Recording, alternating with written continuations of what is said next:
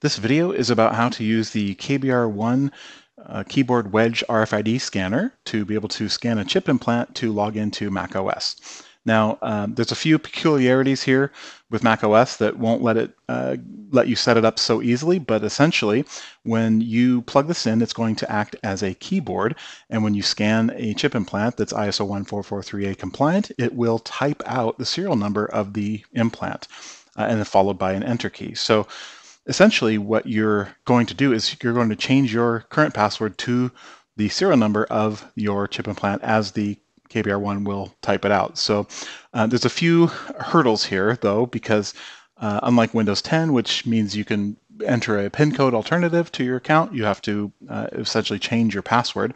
The other thing is this password entry dialog box has got some security measures in it, so you can't paste a password into here. You can't actually use the KBR1 to enter it either, because if I enter my old password, super complex, and go to the new password, if I scan, it's going to hit enter, and the enter key generates this error. It says passwords do not match, and it blanks the box. I can't move on to the next verification.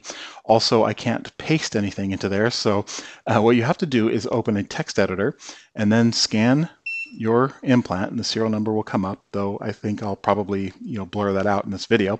And again, you can't copy and paste it, so you have to bring up the password change dialog, and you have to enter it manually. So I'm going to do that now.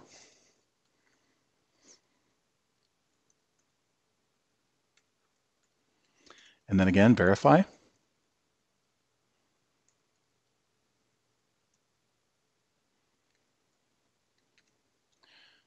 And scan it. So change password. So now that the password has been changed, we can log into this account now using the scanner, because the scanner will type it out and hit enter, and that will get us logged in.